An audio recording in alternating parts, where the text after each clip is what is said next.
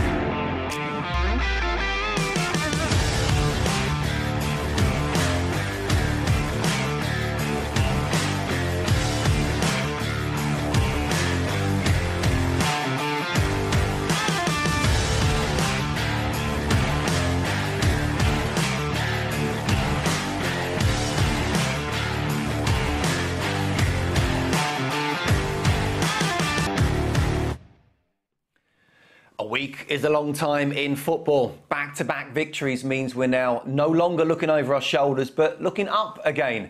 Jacko takes the Addicts up to South Yorkshire to face Doncaster Rovers this afternoon, knowing that a win could see us just a point off the top half of the table. Lots coming up, as ever, in today's show. We will, of course, speak exclusively to the gaffer, Johnny Jackson, and also striker Connor Washington. We'll also look back at last Saturday's win over Burton, which Connor scored in.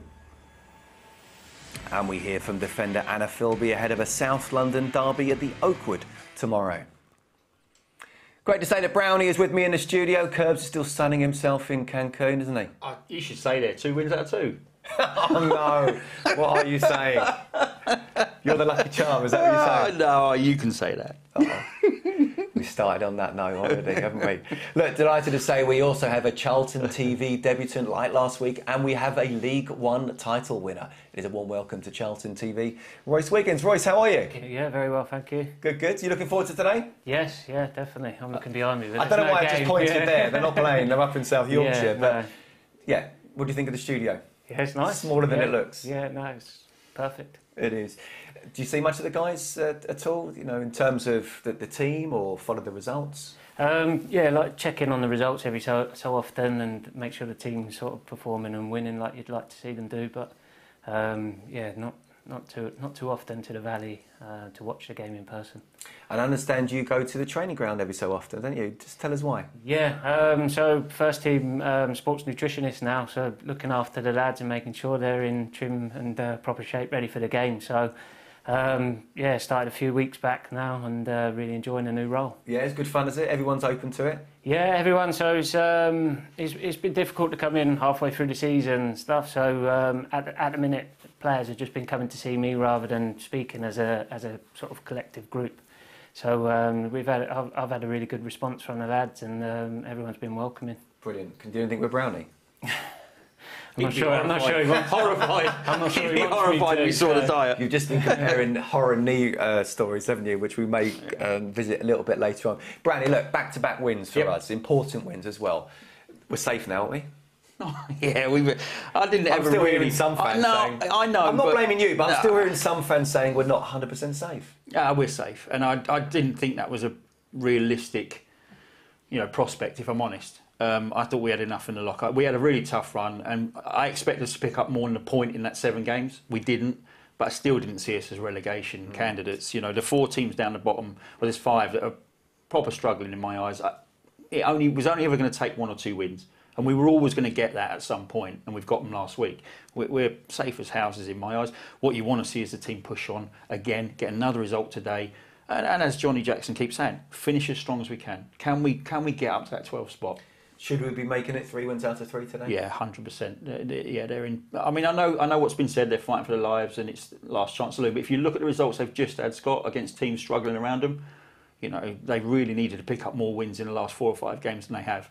They've got a couple of tough ones coming up after that. I mean, they've got Wickham and somebody else up there quite strong, and then they've got Crewe in between that, and they've not picked up the results they should have or needed to pick up to really force themselves out of the relegation zone. So I think they're banging trouble. And Rhoys, just before we move on as well, you played with Jacko, of course, didn't you? Yeah. Teammate. Did you see him as a future manager? I did, yeah. I shared a story quite frequently with people. I remember, again, quite clearly up at Bury in the League One campaign, and I started off badly. I weren't playing well, and he gave me what for, and made sure I sort of I got back on it. And ever since then, I saw what a good leader he was, what a good character he was, and his expectations of performances and stuff on the pitch as well. So, yeah, I saw it early from Jacko, and I think he's showing people now what he's capable of. You felt the force early, and he's the manager now. Talking of Jacko, I spoke to him via Zoom a little early, and I talked about, the first question was exactly how, after back-to-back wins, perhaps him and the squad are in a better place right now. Yeah, definitely. Winning obviously helps, Scott. Also, to get the back-to-back win, back-to-back clean, it makes everyone feel better. It's a sort of slant on it. It was a tough run that we've had, but we've come through it, out the other side, and we're in a much better place now. Yeah, I mean, there were very two sort of bitty games against teams that make it very difficult for you to try and play good football against. What pleased you most about those 2 wins? I think the clean sheets was the most important thing.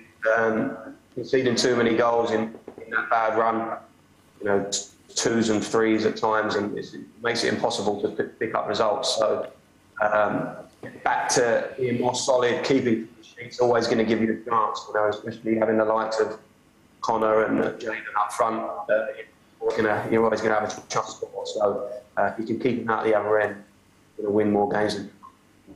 Absolutely. So back-to-back wins. What's the thinking on the team? Any surprises?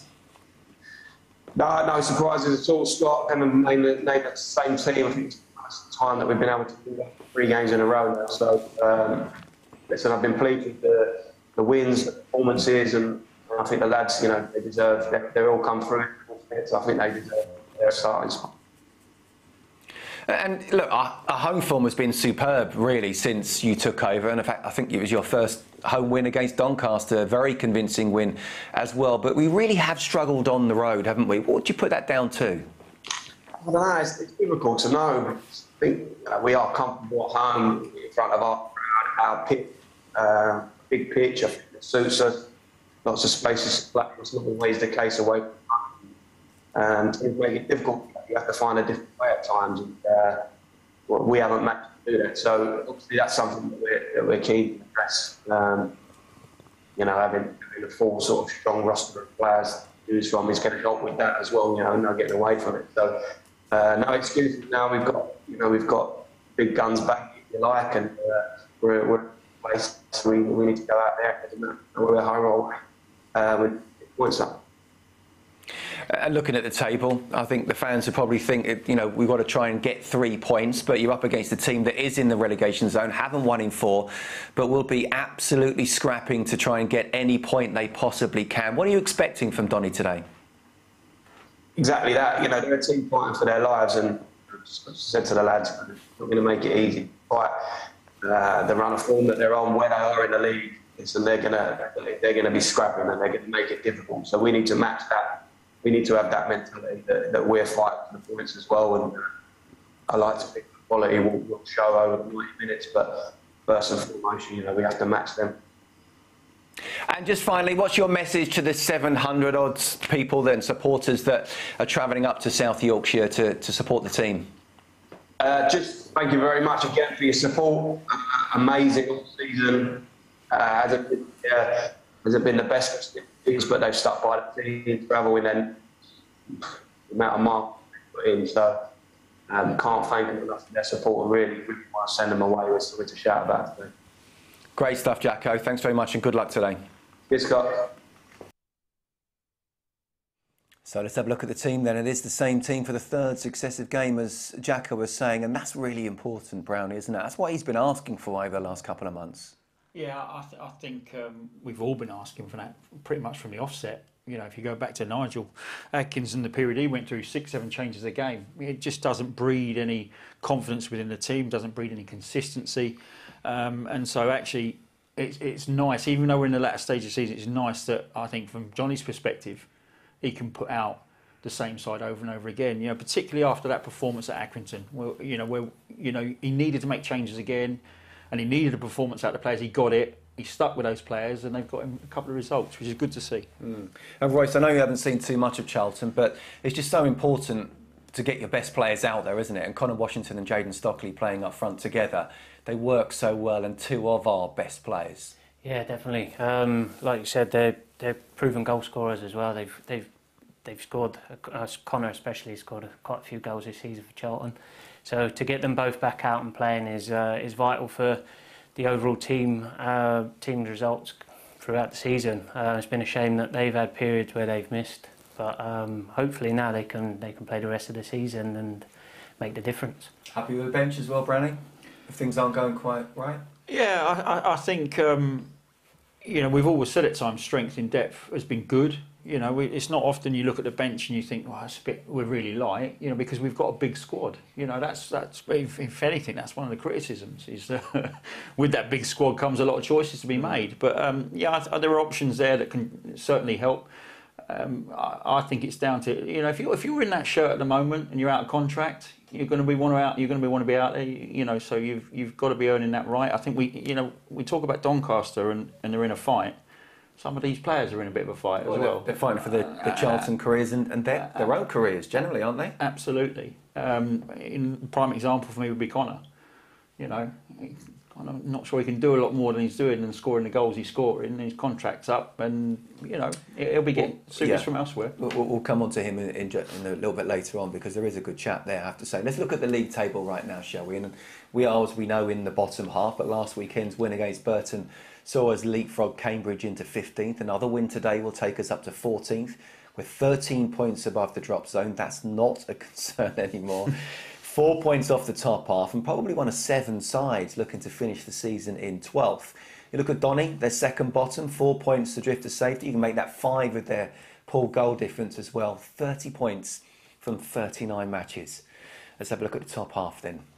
And Cheltenham are in that 12th position on 50 points, but right at the top, I mean, Wigan capitalised on Rotherham's shock defeat to Shrewsbury by earning a 4-1 win over Morecambe. The gap at the summit now just a point. Wigan boast 2 games in hand. More worryingly for Rotherham is MK Dons just 4 points away. Plymouth are 4th as well. They've now won 9 of the last 11 league matches, including all of the last 6 without conceding a goal. And Brownie, I mean, we thought it was those 2 were absolutely nailed on, but MK Dons are making a real race for it, aren't they? They really are. I mean, credit to them, you know, in terms of their budget and their squad size. You know, they've consistently churned out results. I actually thought they were going to fall away, if truth be told. I thought Rotherham and Wigan were going to run away with it. Rotherham are the ones for me. You know, really stuttering, and actually, you know, in terms of 7 games left, they probably need 10 points. 90 normally gets you promotion, doesn't it? That just slightly over 2 points a game. Sorry, slightly under 2 points a game. Normally 90 gets you promotion, and you know you'd think they've got 10 points in them from now to the end of the season, but you know pressure does amazing things. Absolutely, and yeah, we've it got really them does. as well before the end of the season. Rhoys, one of your former clubs, Sheffield Wednesday, right in there at the moment as well, aren't they? Look, what, a point off the playoffs with a game in hand. Fancy them to get in there? The club they are, I would, yeah. But League One, you never know, do you? I would expect Sheffield Wednesday to be like Charlton, right at the top, fighting for automatic promotion, not just playoff spots. So I'm sure they'll get there. We've got a game in hand as well. So if they do get playoffs, then I'd fancy them in the playoffs as well, with the home advantage in one of the legs as well. You'll be up there on Sheffield Wednesday TV as well, won't you? I'm sure you will. 6 games in League One this afternoon. That's, of course, due to the international break. Gillingham travel to Accrington. Wimbledon do battle with Cambridge. 2 of the division's form sides in Ipswich and Plymouth square off at Portman Road, while 7th place Sheffield Wednesday welcome Cheltenham to Hillsborough, and Lincoln, who we host here at the Valley next weekend, visit Shrewsbury. I mean, that Ipswich-Plymouth game has to be a standout fixture, doesn't it? It is the standout one, isn't it, of those? But you know, for different reasons, you look at the Gillingham-Accrington game. Gillingham have had a little mini, you know, spell under Neil, and they're fighting for their lives. And now AFC Wimbledon can't buy a win. No. You know, they desperately need a win against Cambridge. That's a good opportunity for them. Cambridge are sliding. I mean, they're safe, I would say, but they're sliding down the league. So that's a great opportunity for Wimbledon. So I think that the bottom end for me today is more interesting than that Ipswich-Plymouth game.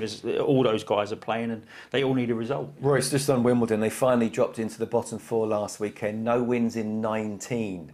I mean, to say they need a win is the understatement of the season, but you haven't been on the run like that. But when you've gone through horrible runs, how just difficult is it to be going out there and playing football? I think, yeah, confidence is massive in football. Like you said, that's a hell of a record to hold. No win in 19. So, yeah, their confidence would probably be pretty on the lower side of things. So, if they can scrape some points to the end of the season, then they're doing well. They need to turn things around, and that there's no doubt. OK, club update news now, shall we? And we'll start with home ticketing news. Tickets for our 3 remaining league matches at the Valley this season are all on general sale now. We host Lincoln Saturday, April the 2nd, Morecambe Easter Friday, April the 15th, and Shrewsbury Saturday, April the 23rd, in what is our final home game of the season. Tickets for all 3 matches can be purchased by heading to booking.cafc.co.uk. A streaming update now, and supporters are reminded that today's game is only available to live stream outside of the UK and Ireland as per EFL broadcasting rules, as is the case with every Saturday 3 p.m. game this season. We can only live stream outside of England, Scotland, Wales, Northern Ireland, Jersey, Guernsey, the Isle of Man and the Republic of Ireland. Overseas fans can purchase a match pass for today's match for just £10 by going to cafc.co.uk, and we're also not streaming in the Russian Federation at present. Well, a huge congratulations to Hamza Sarar's under-18 side, who have been crowned Professional Development League 2 South champions in record time. The young Addicts have earned the regional title with 6 games to spare, following a 2-1 win at Bristol City last weekend. Incredibly, in their 18 league matches, they've won 15, drawn 2, lost just 1, which came on the opening day of the season, and have a goal difference of plus 39, having scored 63 goals. At the end of the season, they will contest a playoff semi-final with the Northern Division's runners-up, and then a potential final to determine who will be crowned national champions. We wish you guys all the very best. Well, 18-year-old academy graduate Aaron Henry is continuing to impress on loan at Wealdstone, having assisted the Stones opener against league leaders Stockport County with a pinpoint corner last weekend. Their midfielder scored that fantastic free kick from 25 yards. Fans can find out how all of our loanees are faring by reading this week's Loan Watch on cafc.co.uk, and it's so good it's worth watching it twice. Charlton duo Connor Washington and Megan Wynne will star in the Q&A session open to all overseas addicts on Tuesday, March the 29th, hosted by our very own Charlotte Richardson. The event will kick off from 6 p.m. GMT before finishing at approximately 8:30 p.m. Supporters can book their place by heading to booking.cafc.co.uk and are asked to email their questions to fans@cafc.co.uk. Well, Karen Hills' Addicts are in league action tomorrow afternoon when they welcome near neighbours Crystal Palace to the Oakwood in Crayford. Tickets are priced at £10 for adults and £5 for concessions, with supporters encouraged to get their tickets to get behind Charlton as they look to build on last weekend's point against league leaders Liverpool. And supporters who cannot attend tomorrow's game at the Oakwood will be able to watch all of the action live on the FA Player for free. Simply head to the FA Player website to register your free account, and coverage will start shortly before the 3:30 kickoff. OK, well, staying on the subject of Sunday's game, CharltonTV spoke to defender Anna Philby last week. It's massive. Everyone wants to play in them sort of games. Derby games, we know what it means for the fans, and we just want to go out there and put in a performance again that we can be proud of. And obviously, last time we were at the Oakwood, 671 came down to watch the game. What does that mean for you as players? What does that bring? What kind of energy does that bring? It brought a lot of energy. As players, we really felt it. There was a massive atmosphere. Yeah, it was just amazing to play with, and yeah, I really enjoyed it. And obviously, last time you played against Crystal Palace, it was obviously they got a 3-2 victory. What do you need to do this time to get the result turned around this time? I think prepare like we have done for the 2 Liverpool games. I think our preparation was spot on, and that's what we need again this week. Yeah, and we'll go there with a bit of a vengeance. So yeah. Yeah, great to hear from Anna there. We wish her and her teammates all the very best of luck tomorrow. OK, there were 2 additions to the Charlton family last weekend as Chuck Zanike's and also Jaden Stockley's partners gave birth. And here's how the squad celebrated in the last week.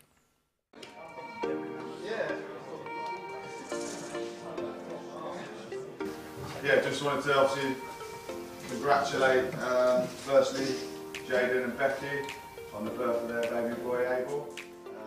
It's something that us as lads, whenever a player has a new baby, we like to get them a little something from the lads, like some flowers, a little baby kit, just to acknowledge that they've had a new baby, and it's obviously a blessing bringing a baby into the world.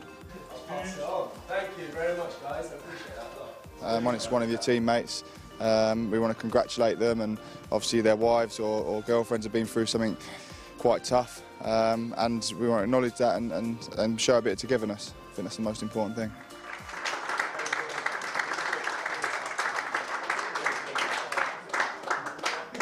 You sort of try and give a little bit of advice, but then I think when you've had 3, you realise everything's so different, and everyone's process is all different, so that's a real learning curve, everyone individually, and I think he'll find that out as he goes on.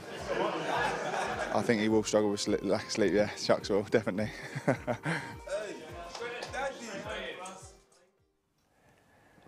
How times have changed, eh, Brownie? Yeah, a little bit, yeah. Curbs, Maddie's gone into labour, yeah. I won't be up to the game. Yeah, you will, otherwise I'm fining you. OK, cheers. You were here when you had your kid, weren't you? Yes, yeah. How did you sleep? I missed one game, so I managed to get one off. Got more than me. I missed taking my little girl home, so I was up in hotel in Ipswich. We played New Year's Day, so yeah, I missed Boxing Day. I think she was in there before. I had, well, we had 3 kids in 16 months, but it was all, I didn't sleep for 4 years, but it was all post-playing, so I couldn't have done it during my playing career, I have to say. But listen, guys, you know, congratulations, and it is a very, very special thing. There's nothing more important than family. I think we should move on before Brownie starts talking about curbs again. And not happy about that fine he was about to give him. He did a lot of good things. Of course. Rhoys, are you ready to head down memory lane? Yes, yeah. OK, Why let's not? go. First of all, tell us how you joined Charlton in 2011, because you were linked with both us and Watford, and I do believe Watford were in a higher division at that time. Yeah. So what did Powley say to get you here?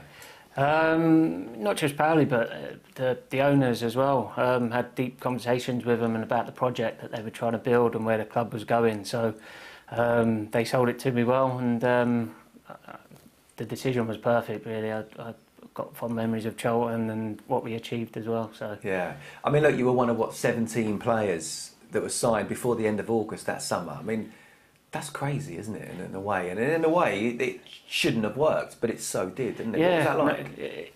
Like you said, we touched on it earlier, the amount of players that are here at the minute, and sometimes it can work for you, sometimes it can work against you. But I've got to say, the gaffer, like Powley, right from the start, just got everyone involved. His man management was brilliant. Yeah. We had Alex Dyer, was he here as well? Alex Dyer, yeah. So the man management and the coaching level was spot on right from the start. We had a good pre-season tour as well, which got everyone nicely bonded. And yeah, like you said, we hit the ground running that season and didn't look back. That's the one thing I really do miss, the pre-seasons, not the running. We're going away for a week or so.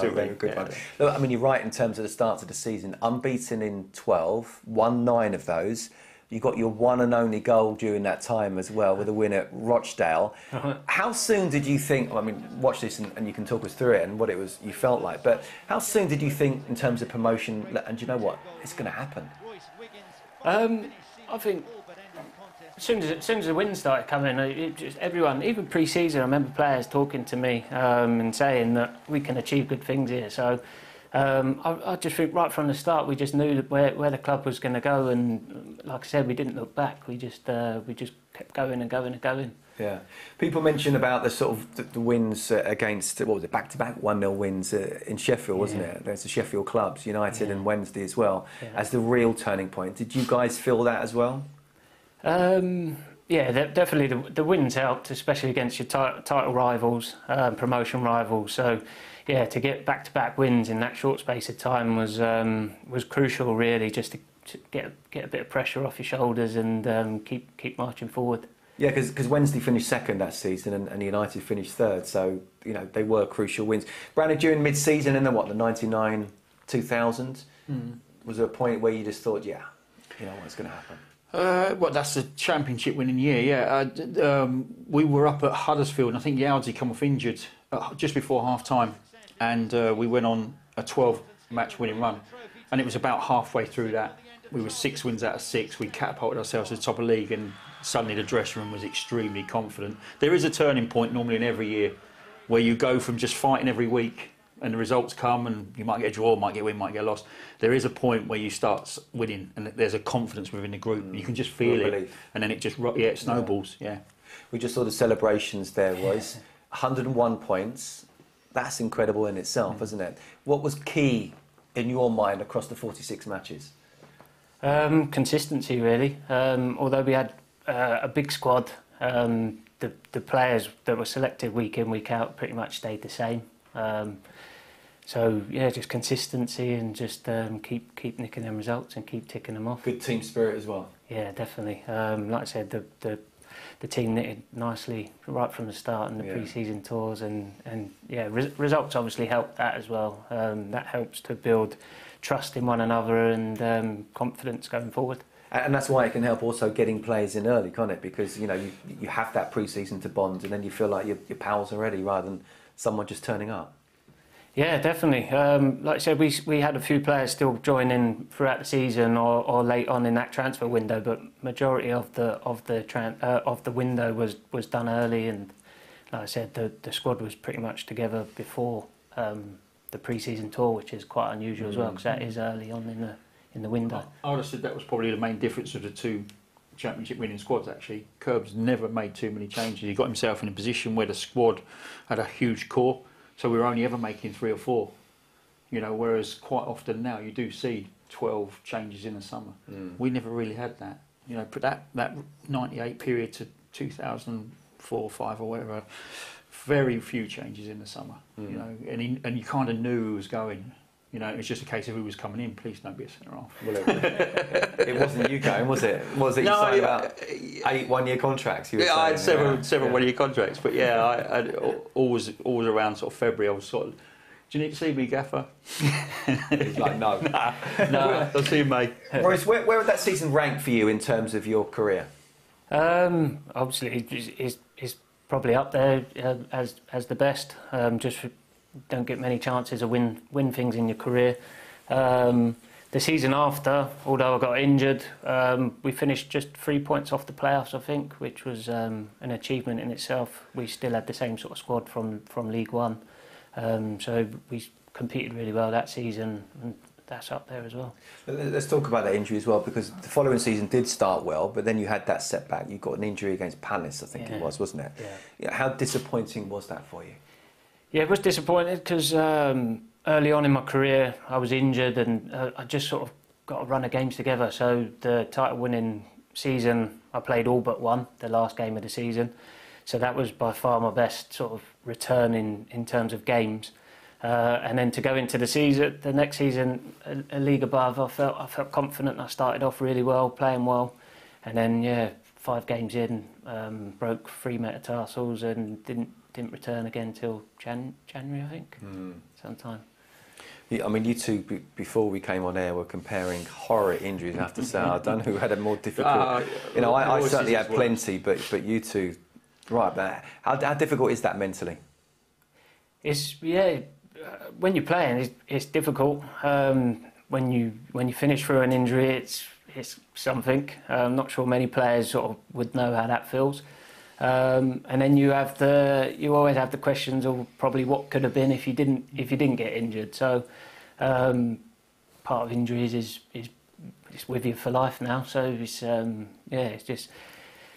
it's difficult, but you can't do a lot about them. You just got to keep picking yourself up and going again. You returned from injury in the February, had a very strong ending to the season, and almost made it into the Championship playoffs. Yeah. Did you feel you got back to your best after that injury? Or did you not quite feel the same? It's hard to say, because at times I would have felt I got back there and then something else would happen. So that injury, 3 metatarsals, I did two more times in the following season. So I had follow-on stress fractures of the same bone. So I'd get back up to a level, feel I was back playing to somewhat near my best football, and then all of a sudden you'd pick up another injury. So it's very hard to keep picking yourself up and going again. It is, isn't it? Something about left backs, no? Well, I don't know. I mean, you had it worse than me. Well, no, I had it early on, and then I was all right. But I mean, it's not a scar between you, is it? Talk to us about another left back then, Chrissy Powell. What was he like to play under? No scars either. No, he's the gaffer's one of the best I've played with. Obviously, had Eddie Howe as well, which I rate highly. But the gaffer, Chris Powell's still calling the gaffer. He's up there, yeah. Pick up the phone, gaffer, how you doing? So, can I come in and shadow you at Tottenham, whatever? But he's he's been the same as playing under him and till he is now. When I finish playing, he's just always on hand. If I've got any problems, he's always there to pick up the phone. And you got that feeling with him when he was the manager. You knew where you stood with him. You knew what he expected of you, and it just shows his quality as a manager. Yeah, so I sent him a text only about half an hour ago. I said, tell me a little bit about Rhoys. What's he like? He said, a very talented fullback, Scotty. Happy to defend, but equally happy to go forward, comfortable in the ball. Real shame with his injuries, as he could have played Premier League. He said he feels his nutrition contributed to his injuries and his mood. He was almost as moany as John Robinson. Can you believe that? No. No. I was waiting for it at the end. Yeah. It's funny why I've gone into nutrition and I've learnt it. And one of the classic signs of underfueling performance in football is mood swings.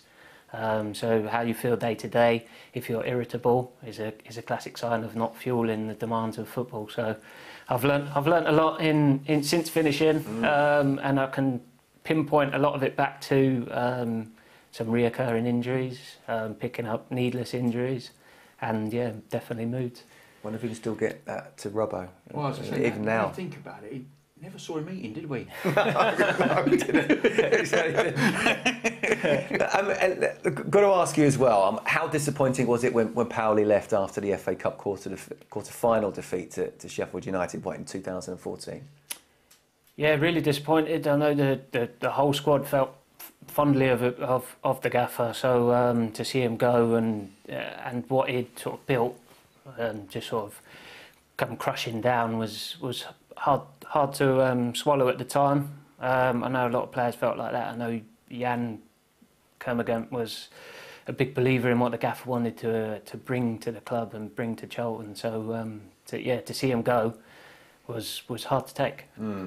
Let's touch on you leaving now as well, because you went to Sheffield Wednesday in the summer of 2015, and it all happened quite suddenly, didn't it? What happened? Did you want to go? No, I didn't want to go, to be honest. But the club was changing. It was evolving into a new sort of structure. So whether they saw me as part of that model was up to them. They made their feeling clear. So yeah, it was time to move on and look forward to. I'd also sort of fallen out the team as well. So maybe it was a good time for myself to go and not be too comfortable at Charlton and push on again. And after the takeover of Roland de Châtelet, how much did things change? They did change drastically. Like obviously, the manager that had built the foundations of the club and the players, they were all sort of deteriorating and going off and doing their own thing. So the gaffer left, and has a knock-on effect. Players were being sold as well. So yeah, the structure changed. New owners come in, have new philosophies and new ways of doing things. So it's just part and parcel of football, really. But let's end on a positive note, shall we? I mean, how would you assess your time here? Brilliant. Like I said, playing wise, I had probably my most amount of games as well. Felt like home. Still does feel like home when you turn up. So yeah, can't speak fondly enough of the club and highly enough of the club. So yeah, I really enjoyed it. That's good to hear, Rhoys, and we're really pleased you are here with us as well, and hopefully you can bring us 3 points this afternoon. We'll have to wait and see if that's the case. Thank you. Okay, let's look at what happened last week, shall we? Which of course was a very good win against Burton, and back-to-back victories. Brownie, we have to say, wasn't an easy one. And let's start with Craig, because he's come in for some stick lately, so he deserves the praise. 2 assists this season, the most of any goalkeeper in the top 4 divisions. 10 home clean sheets, which is the most of any goalkeeper in the top 4 divisions. I think it seems crazy the season we've had, but that's pretty impressive, isn't it? Very impressive, yeah. And you have to be positive. You have to take the positives out of any positives you can. You've got to take out of this season, because we've underperformed. And they're 2 great stats. I said to you, when that ball came in from the long throw, and he gathered it in, he was already on the move, looking forward. Connor Washington's timing of the run was superb, but McGilvray, recognised it, made his 3 or 4 yards, and the delivery on the technique of the strike was absolutely first class. We've struggled in recent weeks, haven't we, with the sort of long ball as well. From a defending point of view, you know, Jack has talked about the clean sheet. Are you happy with that? I'd have had somebody in front. You know, every long throw that came in, I didn't think there was somebody set in front, which makes it much easier for the guy at the near post to win that first header. But these are little things. You know, at the end of the day, you know, you listen to Jimmy Floyd Hasselbank afterwards, and you'd have thought we were awful and they were outstanding. You know, manager that. Yeah, and they didn't have a shot on target. And actually, when you defend like that, you don't deserve to lose. Yeah. Sorry, you don't deserve to win games. So it was a poor point I thought he made. You know, we weren't at our best, but we've not been at our best and got beaten heavily. You know, we weren't at our best and we found a way to win. And like I said, across a 46-game season, you're going to have at least 15 of those where it can go either way. And you've got to find a way to win more than you lose. Rhoys, both of our scorers, Connor and Corey as well, got blistering pace as a defender. We hate that, don't we? Yeah, yeah. You know you're in for a tough game when you come up against someone like Corey, especially. I watched him against Portsmouth, and he looked lightning. So I'm glad I weren't playing that day. Well, Connor was absolutely superb. Very welcome return to the side, and Charlton TV caught up with him yesterday.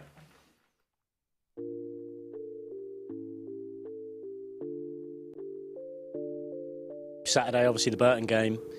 I don't think it was our best performance, to be honest. I think it was tough because of the way they came to play and obviously disrupt our game. But I thought it was a professional performance. I thought the 2 goals were great. Obviously nice to get one myself, and nice to be back playing, nice to be back fit, and continue the home form. To be honest, it's something.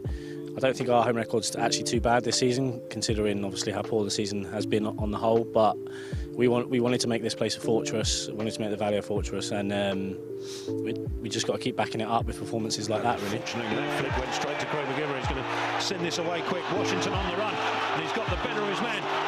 Gilligan trying to bring him back, and Washington with a chip over. The goal, obviously, as soon as Macca gets it, I just sprint, which is something we've worked on, something I've spoken to him about a lot. Obviously, we had it at Morecambe as well, and the delivery was fantastic. I mean, I think the Morecambe one was one touch as well, so it just shows you how good the delivery of the ball is. Macca's great at that. He's got great distribution, and obviously he's kept us in a lot of games as well, so big shout out to him for that. And anytime he can get me an assist, obviously I'll be more than happy to accept it. So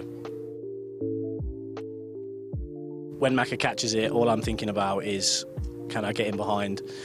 The first probably 5 or 6, maybe they block it, maybe it doesn't come, but I've just got to keep making those runs. The manager says it a lot, and Macca tells me as well, keep making the run, and if he can do it, he will. And luckily enough, he managed to get a clear run at it, sends a great ball over, and a bit of hesitation from their keeper sort of makes my mind up, really.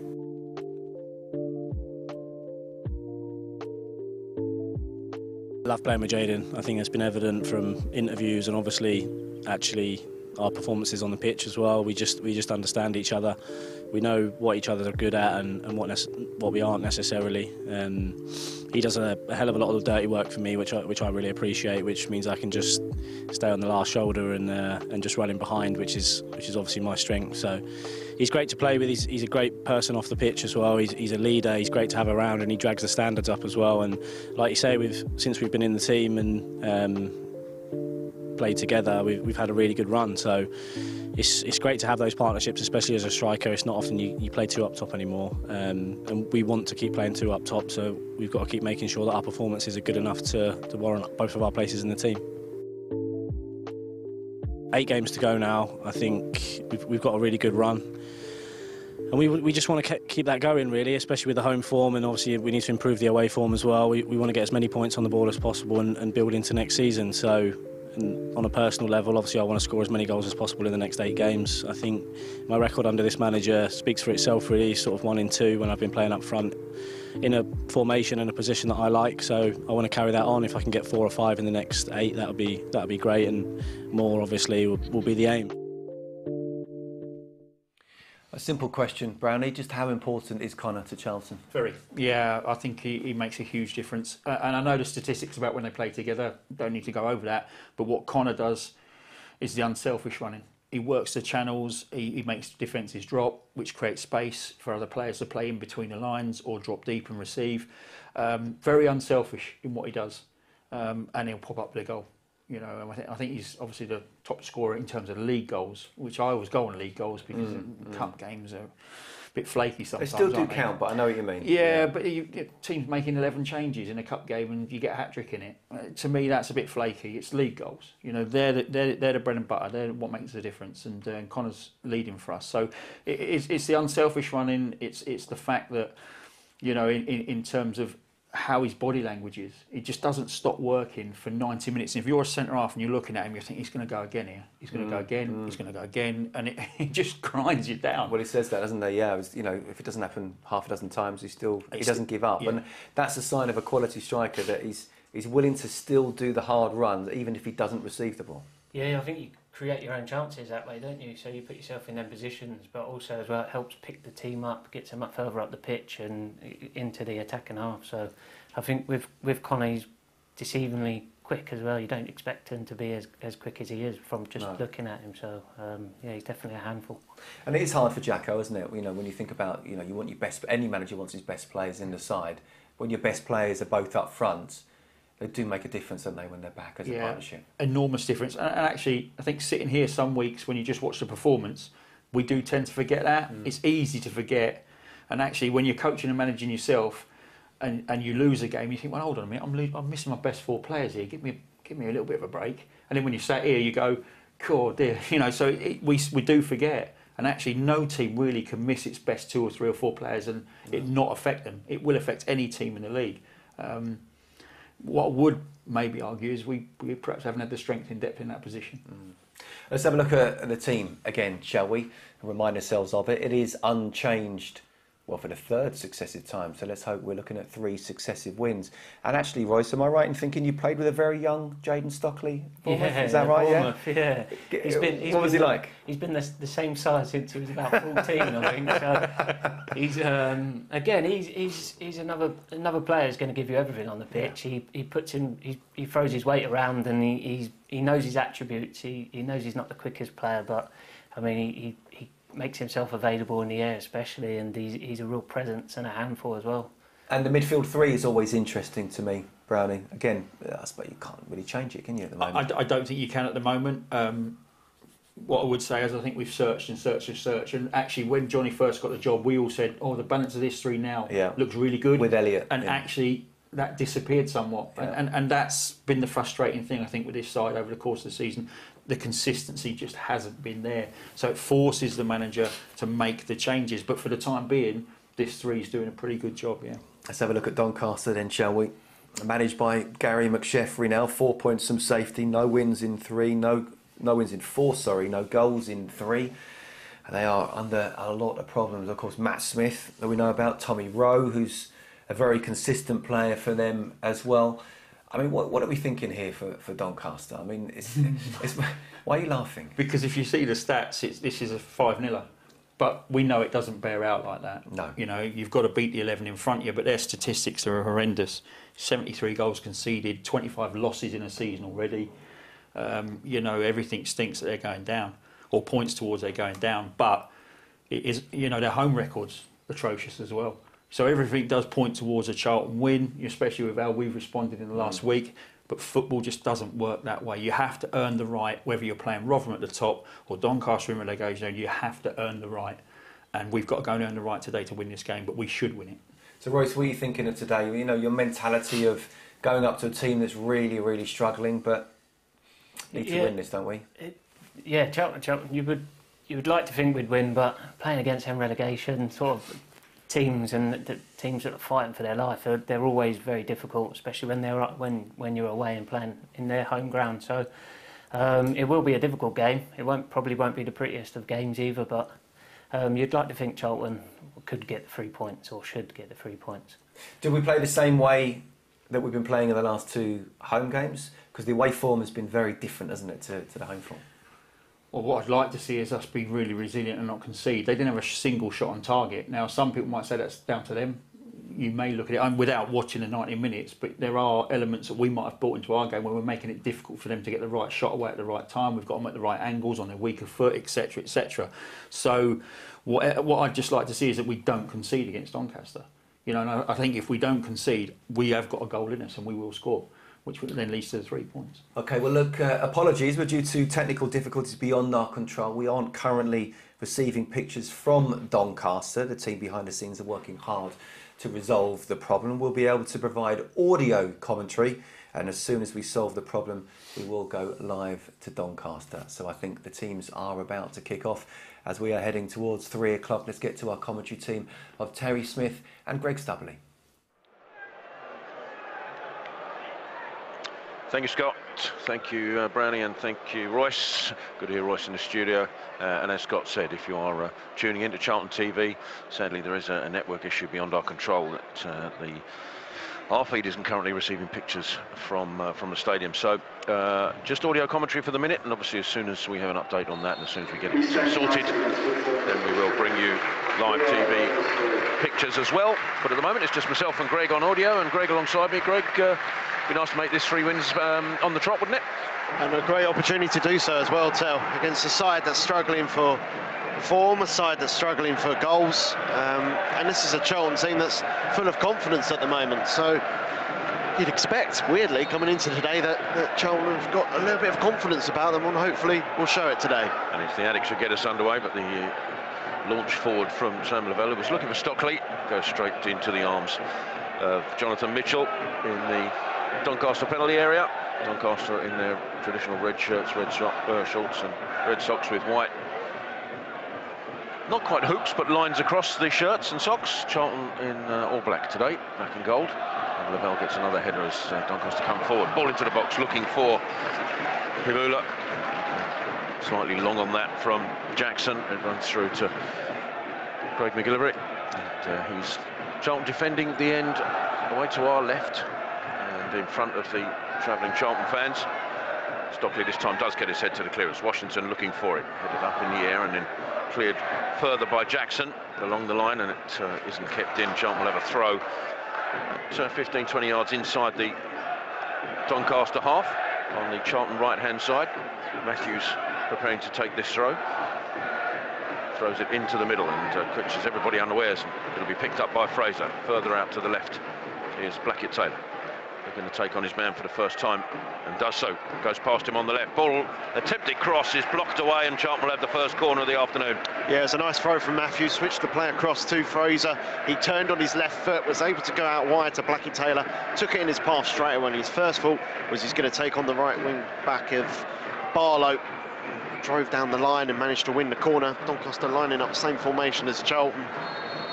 Barlow being the right wing back, left wing back for them is Ben Jackson. So Charlton will seek those opportunities, wing back v wing back. Referee Sam Allison just wants a word with the amassed ranks of Charlton and Doncaster players on the left corner of the penalty area, and the Doncaster man hit the floor. I think Stockley in there as one of the protagonists. Yeah, I've not seen Charlton line up from a corner from this way, so those who are listening, it's more to the right of the penalty area. Looks like it was not central, but they're moving inwards now as Fraser prepares to take. Tommy Rowe was the Doncaster man in that melee, and it's Fraser over there on the Charlton left-hand side preparing to get this ball in. A sort of aborted attempt the first time. A lot of movement on the edge of the penalty area from Charlton as the ball is delivered into the far side of the 6-yard box. Purrington's there, but he can't get meaningful contact. And Stockley again went to ground. I think this time he was up against Oluwu. And he's still complaining to the referee that he was manhandled. Yeah, I think he was as well, Tel. There was two players, Lavelle and Stockley, were closely marked. I mean, they may well have been tugging at the shirt of their opponents as well, but it was a good ball in from Fraser. It reached Purrington in the end at the far post. It wasn't a clear-cut opportunity for Purrington. He just got his foot on it and went harmlessly wide in the end, but good delivery from Charlton. Mitchell sends a goal kick forward. It's flicked on and then flipped on further by Dodu, but Fraser back there tidying up for Charlton finds Purrington. It's a good ball out left to Blackett-Taylor, looking to take on Noyle. Blackett-Taylor still in possession, edge of the penalty area now, cuts back in on his left, goes back out again, still in possession, Blackett-Taylor. It's just Stockley with a toe poke and cleared off the line. Fraser will pick it up for Charlton, goes back to Dobson. Across to the right-hand side is Clare. Clare looks to chip this into the box, but it's too deep for anybody in a black shirt, and it runs away for a goal kick. Stockley frustrated, not only that his stab forward was cleared off the line, but then the delivery from Clare was too long for him, and Doncaster will have a goal kick, but big chance for Charlton. Well, big chance for Charlton, but the defender from Doncaster was woeful, to say the least. I mean, Purrington with just a clearance in the end. Blackett-Taylor has all the space in the world, no one marking him. Blackett-Taylor is then allowed to carry the ball 10, 15 yards. No one makes a challenge. He just goes into the penalty. He's got 3 players to accompany. He's able to beat all of them. The ball sort of just makes its way towards Stockley, gets a toe towards the ball, pokes it forward, and luckily for Doncaster, there's a player on the line to clear it away. I think it was Jackson in the end. Challenge in there from the goal kick, and I don't know if it was a Doncaster player or 2 Doncaster players colliding, but one of them was Dodu. Trying to see who the other one is. Currently on his knees, and it's Tommy Rowe, the Doncaster captain. He's up now, but the physio's come on, so he'll have to come off. But yeah, Greg, you're right. It's Doncaster, obviously in their league position, low on confidence. Only won 1 in 6 and only 3 in 12, which puts them in that 23rd position currently. It's just bizarre, the defending now. Just Purrington with the clearance, and Blackett-Taylor on the left-hand side. There was no one next to him for about 10, 20 yards. It's bizarre defending. Referee restarts the game by dropping the ball to Purrington, and now Lavelle goes right to Clare. He's got space in front of him to stretch his legs and come forward on the right-hand side. Trying to find Gilby, blocked away, but it'll be Sam Lavelle collect this. The Charlton half on the right side goes out to Gilby, who stayed by the right touchline. Got Matthews behind him. Matthews back in the Charlton half. Little touch to Clare, and inside it comes to Dobson. Instant ball out, looking for Gilby on the Charlton right-hand side. Covered off by Olowu, who puts it out of play for a Charlton throw. And, probably I've got the worst place for a barrier right in front of my face now, so I'm going to have to stoop to watch Adam Matthews look to maybe send this ball long and into the box. Fancy Stockley to get the first ball here, Tel. It's a long throw coming in the penalty area, and I fancy Stockley to get across. Matthews launches it in. Lavelle's come forward, but it's an easy header right for Smith. Clare, though, meets it. And then Gilby coming back towards it, flicks it on, looking for Matthews, but it'll be tidied up by Smith once more, and he sends it long and forward. Dodu will pick it up after the knockdown, and then sends Hibula back again into the left-hand corner. Doncaster left-hand corner, that is, but too much on that, and it'll run away for a Charlton throw. Well, it's quite interesting, that throw, Tel, because that was very similar to what Burton Albion did last week at the Valley, where instead of throwing towards the penalty area, he looked towards the edge of the penalty area, where Lavelle was. So we were all expecting Stockley to get the run on the near post, but instead they were looking for Lavelle just on the edge of the penalty area, but the throw was actually slightly wayward. Doncaster able to clear. Charlton switched the play off to the left-hand side, and Blackett-Taylor inside it comes to Dobson. It's a lovely pick to find Gilby.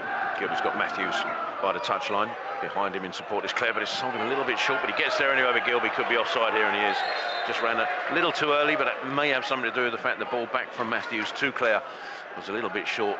Yeah, that's poor, really poor. That's a simple pass, just completely underhits it. I don't think he's aware that Clayton was there. And it forced Clare into a rush pass forward, which Gilby was clearly offside. But it's been a good start from Charlton, opening 7.5 minutes. It's been a start where they could have easily have got a goal through Stockley. They've kept good possession. Mitchell's free kick is met by Lavelle, heads it back from where it came, and it's a good run in from Washington into the channel, and he thought he saw the keeper off his line, tried his luck, didn't get enough on it, didn't get underneath it enough to launch it skyward to maybe lift it over Mitchell. But following on from the confidence of that chip lob, if you like, from the opening goal last weekend, Washington tried his luck, but sadly on this occasion didn't get any success as Doncaster send the ball forward. Rhoys sends it across, but it's going to be easily picked up by Purrington, who's got space to run into on the Charlton left-hand side. Just approaching halfway, goes over halfway now. Purrington still in possession, little stab into Fraser, gets it back. Purrington, he was stretching for that though, but still manages to get the ball to Dobson. Goes backwards and across to Lavelle, who's just outside the Charlton penalty area in a central position. Out to the right is Clare. Goes back inside to Sam Lavelle. looking maybe to stretch this by switching it across, looking for Stockley in the air. Beaten to it, this time by Niall. Heads it out towards the sideline. Fraser there. It may have come off the back of Fraser and has. Fraser, I think, was hoping or wishing the ball to go out on the full, but it didn't. And Smith was over there to just put him under pressure, and it's come off the back of the Charlton midfielder and away for a Doncaster throw. Again, if you are just joining us, technical difficulties means we don't have pictures from the EcoPower Stadium at the moment. It's not a Charlton issue, I have to say. It's an EFL one, I think. And apparently they're working very hard behind the scenes to get pictures to you as quickly as we can. But in the meantime, Charlton have some defending to do on the left-hand side. Lavelle clears it, but not very far. Doncaster pick it up midway inside the Charlton half. Comes back and across. That's a poor ball, and it's well picked off by Gilby. Oh, and he tries to send Washington immediately through. Just overhit that. Runs through to Mitchell, but that was also a chance. Came from Doncaster's own making. And the ball back into the middle. It's also given Washington something to chase. And Doncaster just struggling to get it out, but they have now. And it's on their right-hand side as they come forward. Ball. Dobson chasing his man down. Looks like Williams there on the right-hand side for Doncaster. May have been Marlow. In fact, back to Smith. Inside his row. Charlton back in position, forcing Doncaster back a little bit. The ball across to find Clayton.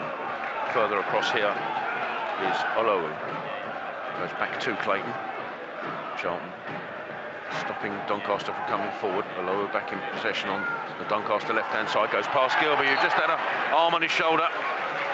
Enough to bring him down, Olowu. So Doncaster will have a free kick about 15 yards or so inside the Charlton half.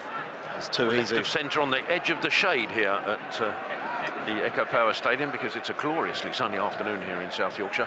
Yeah, Gilby had Olowu pinned. There's nowhere he could really go, and then Gilby shimmy to go down the line and just open up the space for Olowu to take it past him. Gilby had to foul him because there was a lot of space behind. It's just giving Doncaster a slightly soft free kick opportunity to test the Charlton defence. Clayton sends it in. McGilvery comes looking for it.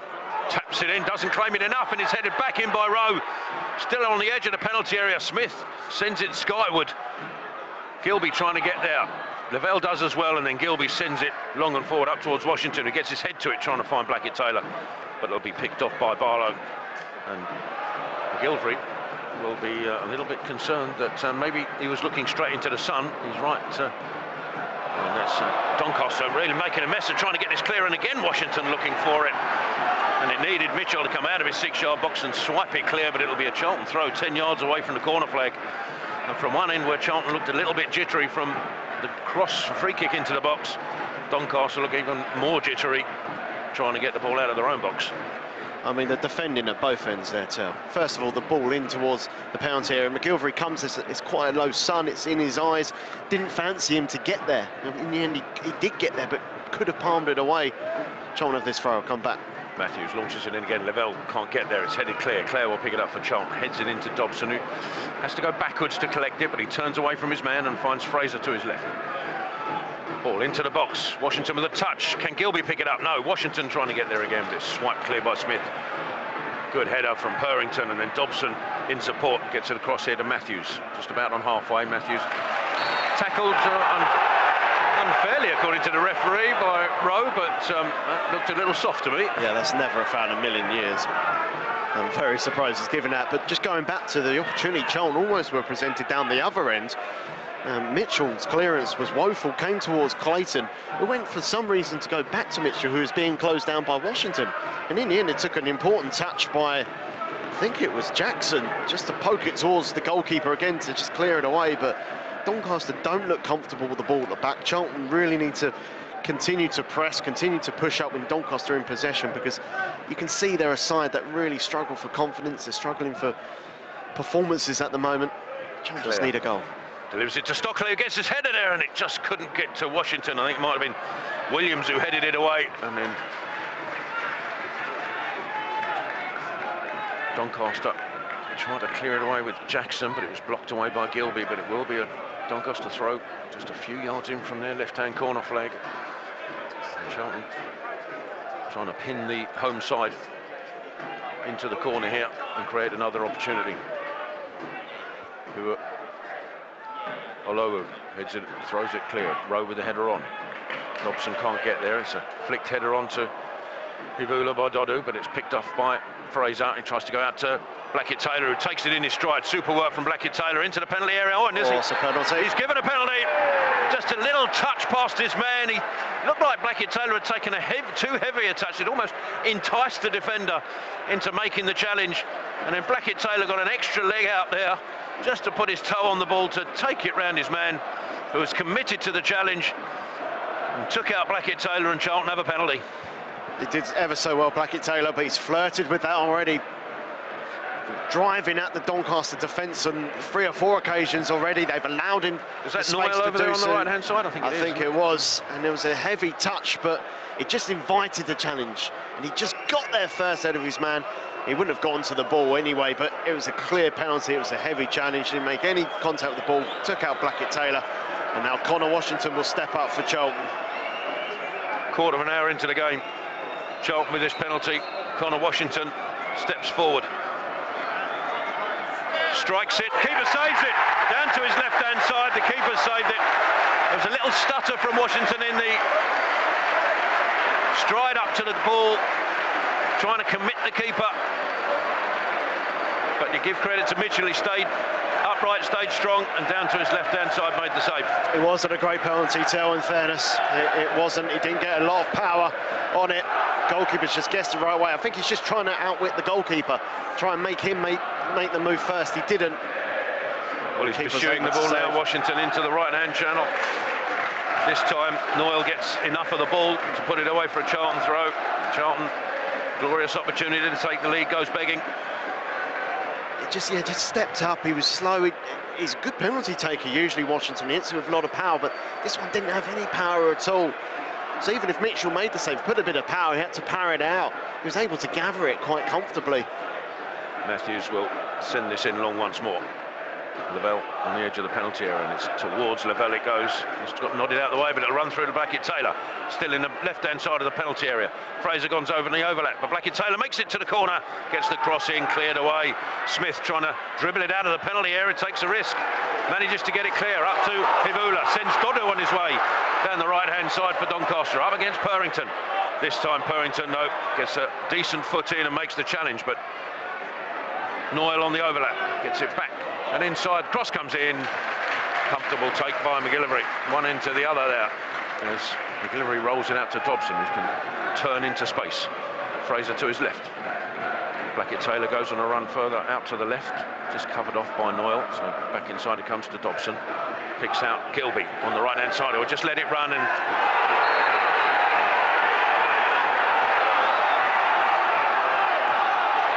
I'm not sure I'd have to see it again, but I'm not sure there was as much contact on Jackson as he's making out. There was certainly a late lunge in there from Gilby to try and get to the ball. I thought Jackson rode the challenge personally, but maybe there was enough contact to send him to the floor. But you'd imagine the referee's going to put Gilby into the book here, because it was a lunge. He was trying to get to the ball. Jackson just got there first, rode the challenge, went down in a heap. It's a poor decision by Gilby. He was never going to win the ball. Yeah. Never going to win the ball. It was late. I think there was contact on Jackson. Heard a noise, clash of boots. But in comparison to, say, the Hamer one last weekend, where he jumped off the ground and was two-footed, this one was, his feet were low. He just made contact with Jackson. He was late. And I think the yellow card, which has been given, is the right decision. Yeah, I think with the lunge. I'm not sure there was a huge amount of contact with Jackson. He shouldn't have done it, though, Gilby. But he was, yeah, as soon as he makes the lunge, it was a